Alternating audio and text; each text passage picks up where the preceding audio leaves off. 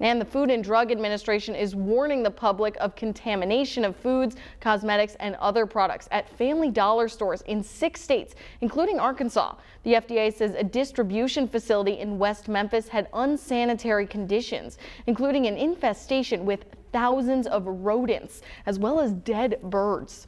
One regulator said no one should be subjected to products stored in the kind of unacceptable conditions we found in this Family Dollar distribution facility. They also said that, quote, these conditions appear to be violations of federal law that could put families' health at risk.